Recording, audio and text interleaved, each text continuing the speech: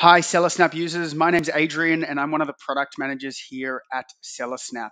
Today, I want to talk about the BuyBox Price Guard and explain a little bit about what the tool is and how it can benefit customers that use the platform.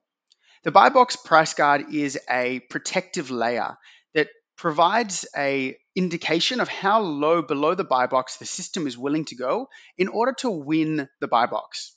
In essence, it's a bit of an aggressiveness scale.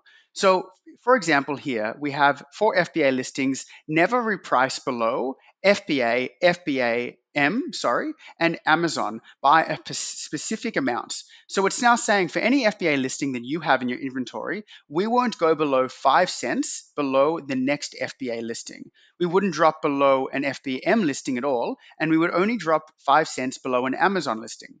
This logic is repeated on the other side for FBM listings. If you wanted to have the algorithm become more aggressive, you could increase these values by by a minimum, a small amount, a marginal amount, and that would help you increase the aggressiveness of the algorithm to drop below your competitors in order to win the buy box. By default, the system is set up as such.